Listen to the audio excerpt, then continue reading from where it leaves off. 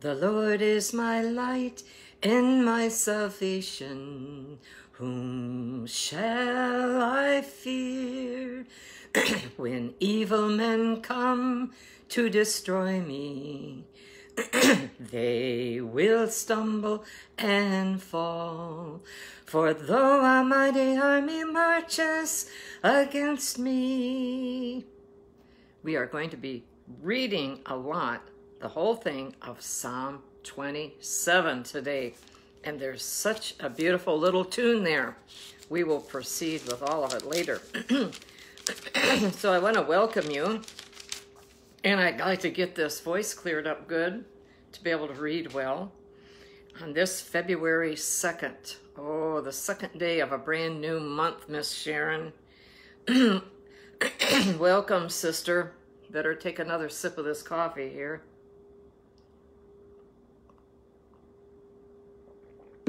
We will be reading today from Exodus 15, clear through portions of chapter 17. Miss Cindy and Miss Connie, welcome to a brand new day, February 2. And we're going to continue on here with this long trek through the wilderness and see what all happens. The Lord takes care of them all the way along, doesn't he? Welcome, Mel. Exodus 15, we will pick up with verse 19. We will pick up with 19. For the horses of Pharaoh went with his chariots and his horsemen into the sea, and the Lord brought back the waters. Wham! Brought back the waters. 2 walls. Can you imagine how that clashed when it came back? Brought back the waters of the sea upon them, but the children of Israel went on dry land in the midst of the sea. So this didn't happen until the last child of the Lord stepped out of there, right? And then Miriam, the prophetess, the sister of Aaron, took the timbrel in her hand, and all the women went out after her with timbrels and with dances. And Miriam answered them. Miriam answered them? That kind of struck me there. Hadn't really noticed. So they must have started off singing something. Good morning, Miss Donna and Yolinda. And we learned a little one. I will sing unto the Lord, for he has triumphed gloriously, the horse and rider thrown into the sea. I will sing unto the Lord, for he has triumphed gloriously, the horse and rider thrown into the sea. So Moses brought Israel from the Red Sea, and then they went out into the wilderness of Shur. And they went 3 days in the wilderness and found no water. That's tough. Now when they came to Marah, they could not drink the waters of Marah, for they were bitter. And therefore the name of it was called Marah, bitter. And the people complained against Moses, saying, what shall we drink? So he cried out to the Lord, and the Lord showed him a tree. And when he cast it into the waters were made sweet. How about that? A big miracle waiting for them. And 3 days in a hot desert with no water, believe me, they were thirsty. And there he made a statute and an ordinance for them. And there he tested them and said, if you diligently heed to the voice of the Lord your God and do what is right in his sight, give ear to his commandments and keep all his statutes, then I will put none of the diseases on you which I have brought on the Egyptians, for I am the Lord who heals you. And years ago, when we were first reading the Bible, we all got a hold of this wonderful book called None of These Diseases. And I don't know if it's still out there, but wow, that was very enlightening about these scriptures. And then they came to Elim, where there were 12 wells of water. Wow, big difference from the bitterness of Marah. 12 wells of water and 70 palm trees. Oh, a little bit of shade to gather under. So they camped there by the waters. And we move right along to chapter 16 of Shemot, Exodus. And they journeyed from Elim, and all the congregation of the children of Israel came to the wilderness of Sin, which is between Elim and Sinai, on the 15th day of the second month, after they departed from the land of Egypt. So that's how long that they've been traveling now. Good morning, Miss Linda and Miss Kay. And then the whole congregation of the children of Israel complained against Moshe and Aaron in the wilderness. And the children of Israel said to them, "Oh, that we had died by the hand of the Lord in the land of Egypt." Wow. Look at, I mean, you know, they could have complained a little bit. My goodness. Look at this story of discouraging words filled with death that I'm sure Satan supplied them. "Oh, that we had died by the hand of the Lord in the land of Egypt, when we sat by the pots of meat, and when we ate bread to the full." They're forgetting a lot of the misery, aren't they? They're just remembering because they're hungry. "For you have brought us out into this wilderness to kill this whole assembly with hunger." Which, you know, I had to stop and think, well, they have all their flocks and herds with them. Oh well, moving right along. "Then the Lord said to Moshe, 'Behold, I will rain bread from heaven for you, and the people shall go out and gather a certain quota every day, that I may test them.'" Everything is a test right now, isn't it? "Whether they will walk in my law or not. And it shall be on the 6th day that they shall prepare what they bring in, and it shall be twice as much as they gather daily." Whoa, there's going to be an extra miracle bonus to get them over Shabbat, over the celebration, over that part of the week. "And then Moshe and Aaron said to all the children of Israel, 'At evening you shall know that the Lord has brought you out of the land of Egypt, and in the morning you shall see the glory of the Lord, for he hears your complaints against the Lord. But what are we, that you complain against us?' Also Moses said, 'This shall be seen when the Lord gives you meat to eat in the evening, and in the morning bread to the full. For the Lord hears your complaints which you make against him. And what are we? Your complaints are not against us, but against the Lord.'" And so true. I mean, Moshe and Aaron and Miriam and all of them, they're standing there right with them. They don't have anything to eat either. Oh, hallelujah. And so then Moshe spoke to Aaron, "Say to all the congregation of the children of Israel, 'Come near before the Lord, for he has heard your complaints.' Now it came to pass, as Aaron spoke to the whole congregation of the children of Israel, that they looked toward the wilderness, and behold, the glory of the Lord appeared in the cloud." Wow. Oh, wouldn't you love to really see that? And one day we will, right? Praise God. Let me get this page ready here. "And so it was that quails, very nice tender meat." So, Miss Cindy, he isn't even going to require them to slaughter anything. "Quails covered the camp, And in the morning the dew lay all around the camp. And when the layer of dew lifted, there on the surface of the wilderness was a small round substance, as fine as frost on the ground. So when the children of Israel saw it, they said to one another, "What is it?" For they did not know what it was. And Moshe said to them, "This is the bread which the Lord has given you to eat.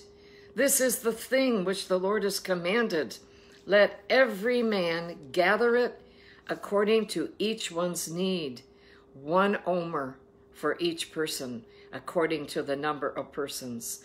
Let every man take for those who are in his tent."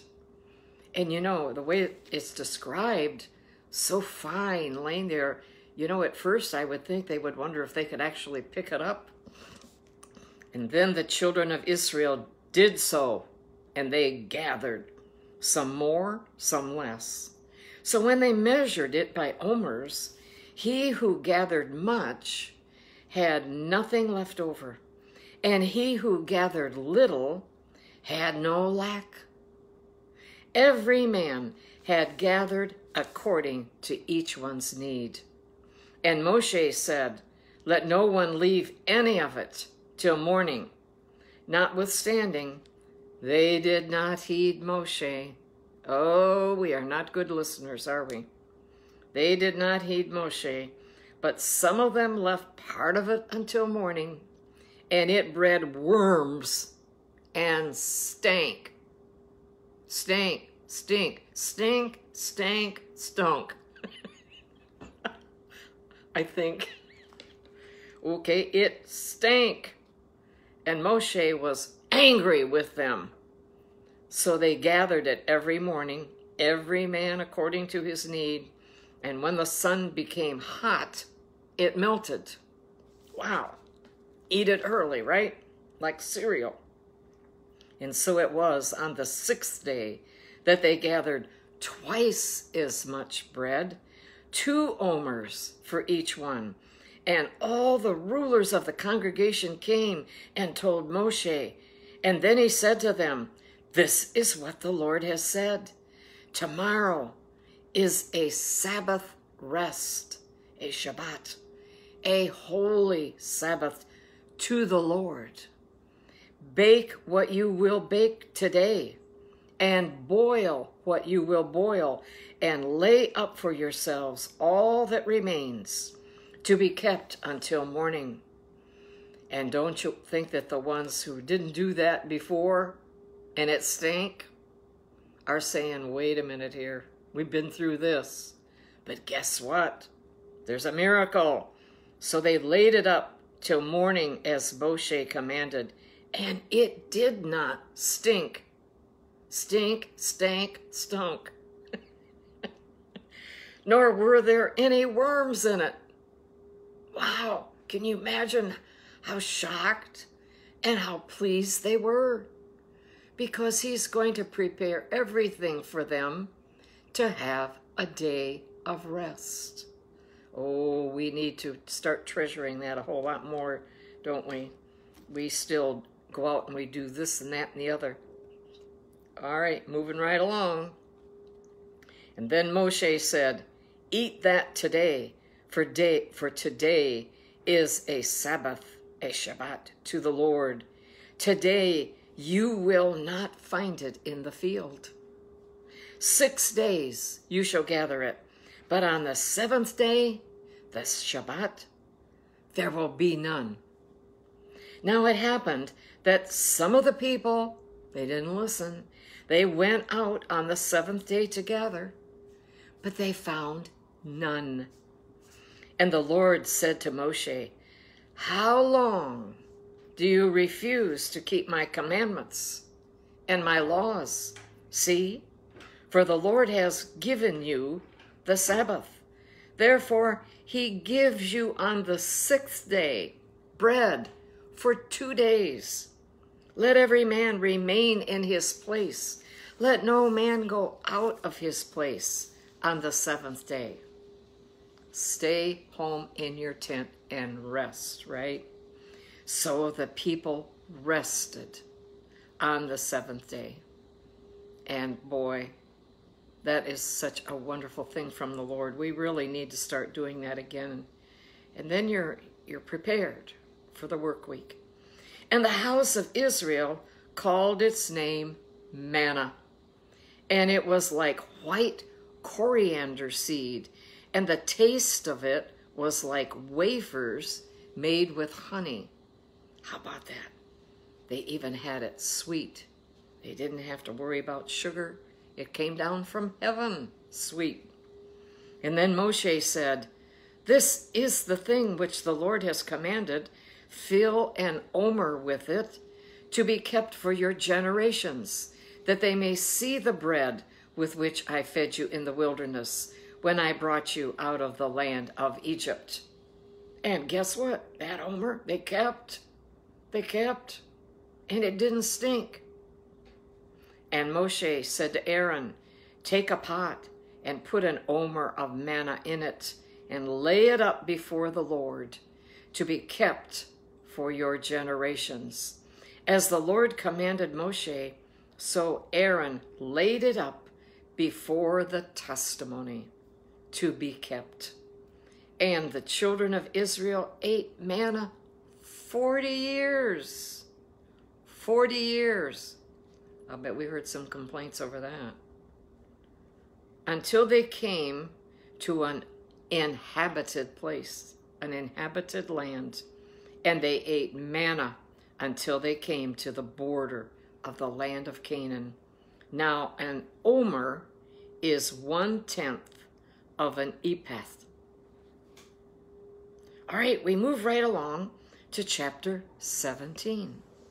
And then all the congregation of the children of Israel set out on their journey from the wilderness of Sin, according to the commandment of the Lord, and they camped in Rephidim. But there was no water. Uh-oh, here we go again. There was no water for the people to drink. Speaking of drinking,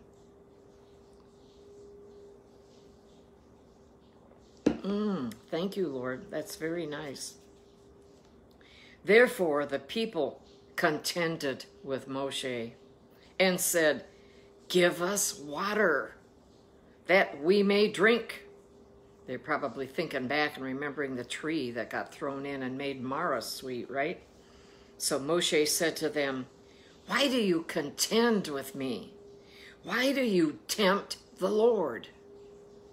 And the people thirsted there for water. And the people complained against Moshe and said, "Why is it you have brought us up out of Egypt to kill us and our children and our livestock with thirst?" About all the cows were lowing. Moo. Translated, "I would like some water."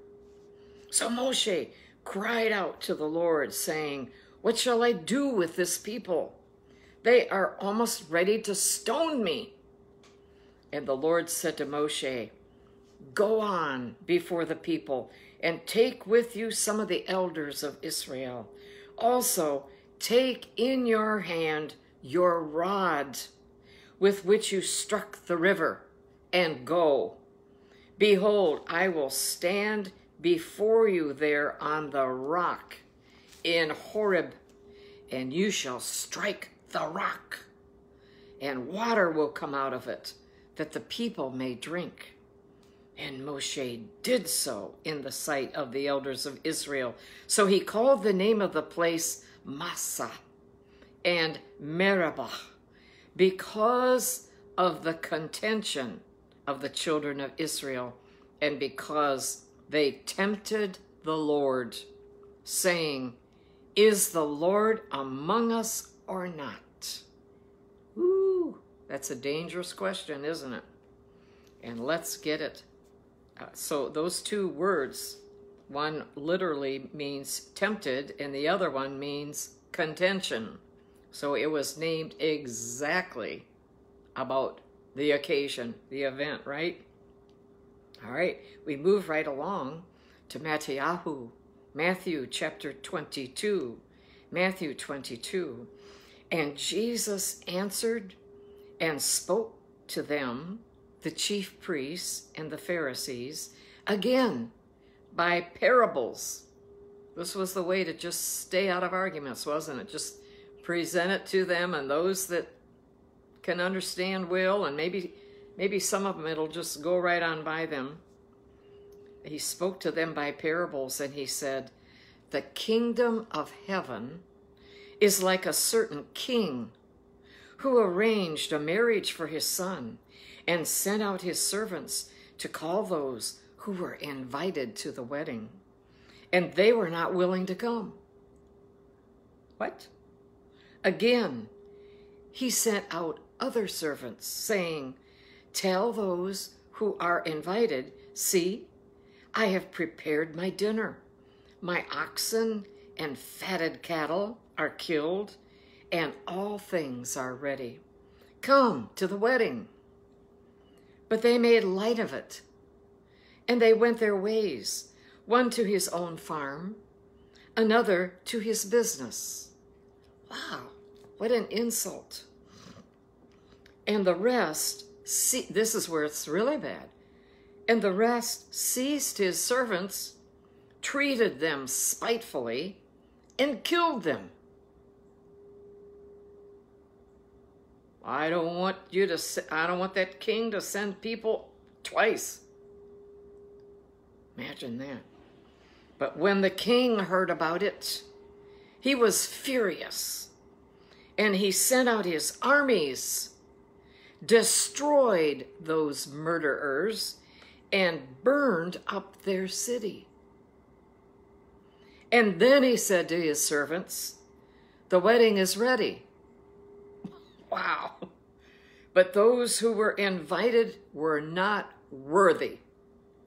Therefore, go into the highways, and as many as you find, invite to the wedding. So those servants went out into the highways, and they gathered together all whom they found, both bad and good. It didn't matter, the king said, invite everybody. And the wedding hall was filled with guests.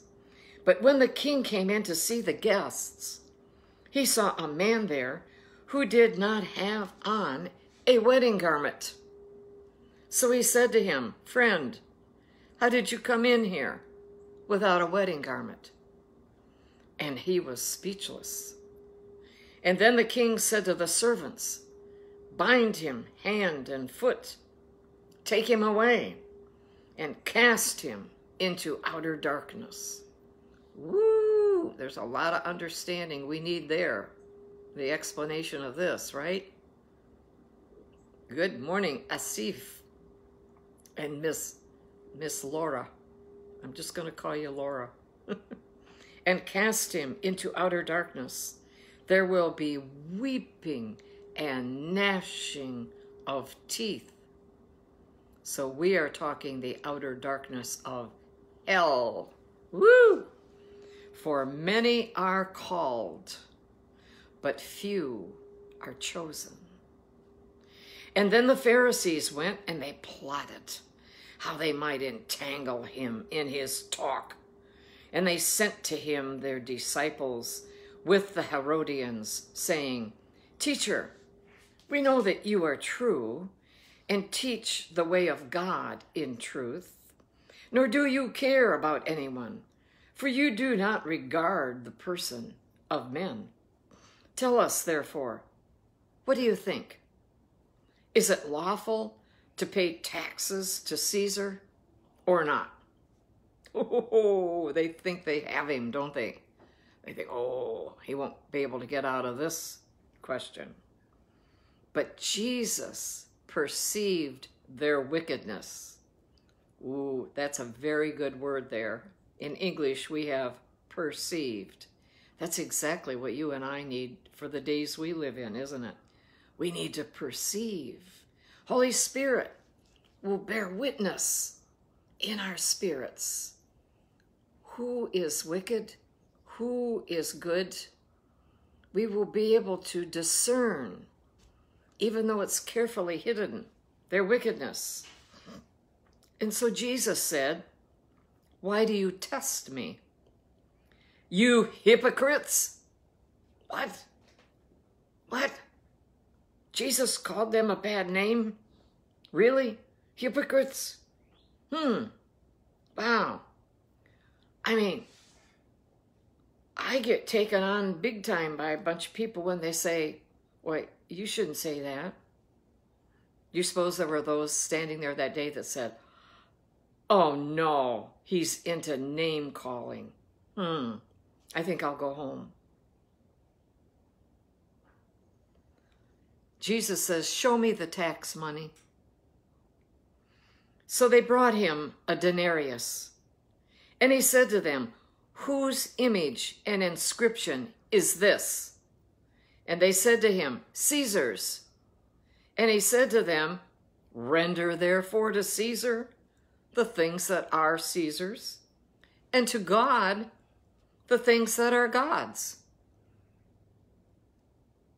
Wow. Well, that isn't hard, is it? And when they heard these words, they marveled. And they left him, and they went their way. They couldn't trap him, could they? And it appears Jesus, he just called them hypocrites because that's what they were. And he went right on. Show me the money. Wow.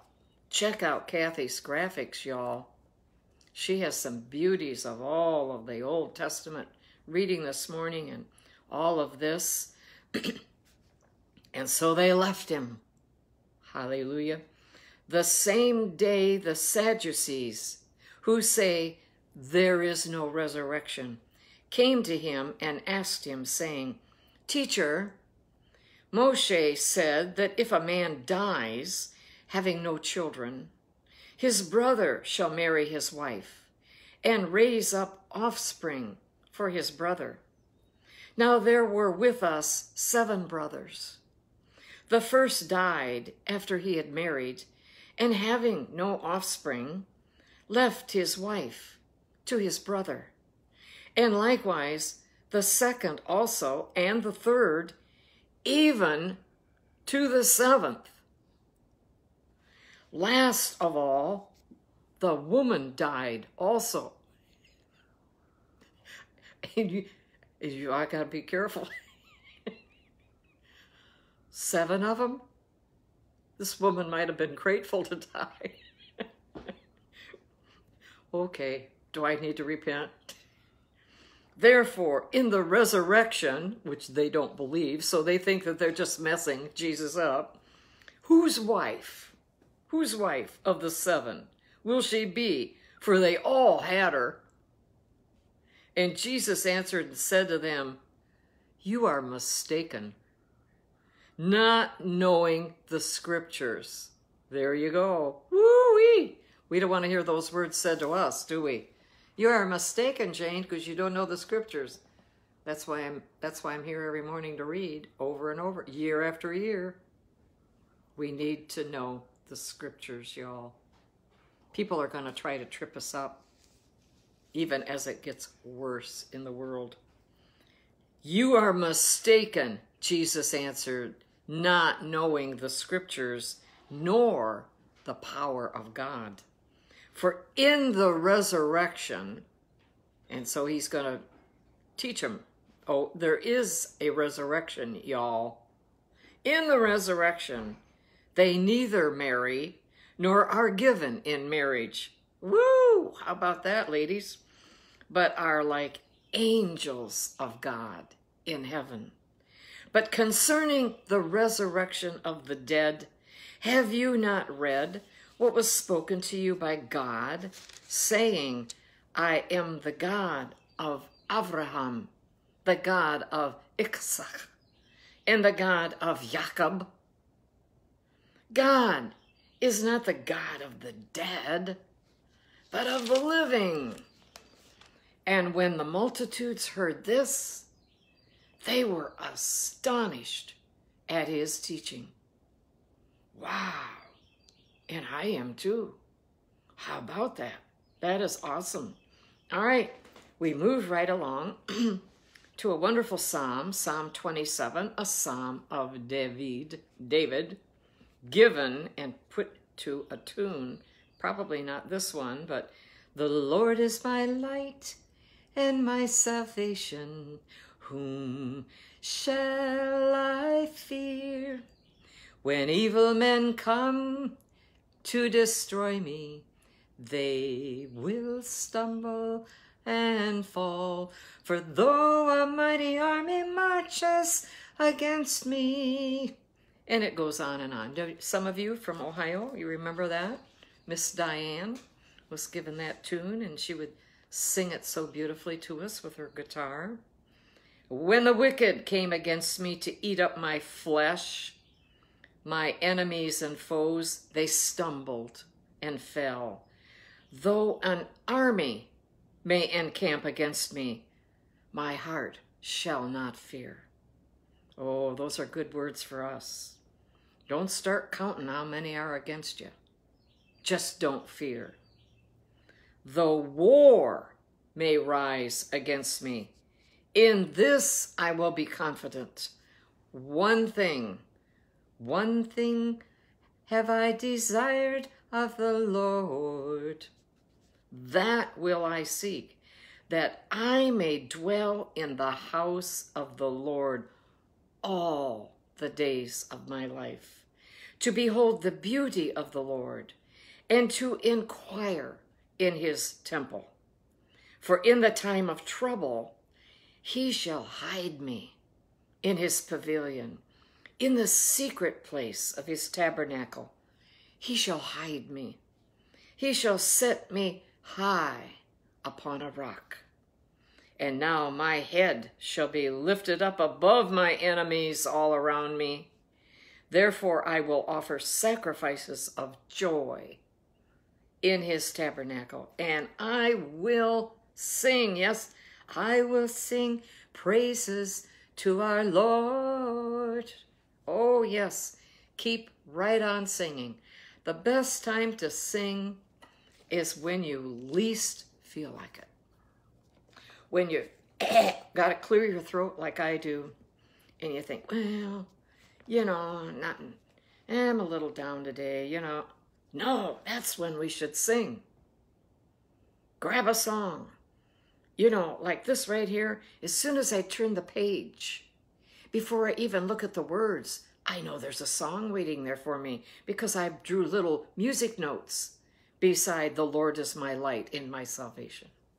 And I go, oh, wait a minute here. There's a song here. All right, we wrap up today, y'all, with Proverbs chapter 6, verses 20 through 26. Linda says we will sing. Yes. Proverbs 6, verse 20. My son, keep your father's command, and do not forsake the law of your mother. The law of your mother. Don't forsake it. Make your bed. Put your dirty clothes in the hamper. Stop picking at your teeth. Stop slurping your cereal. You're considering buying a piece of land. Well, let's talk about it. I mean, praise God. I mean, it starts out small, doesn't it? Little obediences, little ones. And the word says, bind them continually upon your heart. Tie them around your neck. When you roam, they will lead you out. Oh, yes. Oh, yes. I mean, what you'll be able to hear your mother's voice speaking to you in the back of your brain, and you'll say, yep, Mom was right. Dad was right. When you sleep, they will keep you. And when you awake, they will speak with you. For the commandment is a lamp, and the law a light. Reproofs of instruction are the way of life. Oh, that's a good line. To keep you, and here's the ultimate lesson for all these young sons, to keep you from the evil woman, from the flattering tongue of a seductress, Do not lust after her beauty in your heart. Before you've committed any kind of an act, it starts here, doesn't it? And it works its way down to the heart if you don't cut it off. Ooh. Do not lust after her beauty in your heart, nor let her allure you with her eyelids. Don't let those seducing looks grab at you. For by means of a harlot, a man is reduced to a crust of bread, and an adulteress will prey upon his precious life. And oh, have you seen that? Where a man, or it works in reverse also, a woman gets snared and taken by someone of the opposite sex. The opposite sex? Yeah. Yeah, there's two. A man or a woman. Remember that now, when people try to tell you differently. Yes, my son and my daughters, listen to the Proverbs. They will instruct you in the way of a good life. Well, let's close up with prayer. Father God, how precious you are to us. How very, very precious. We bless you, Lord. We bless you.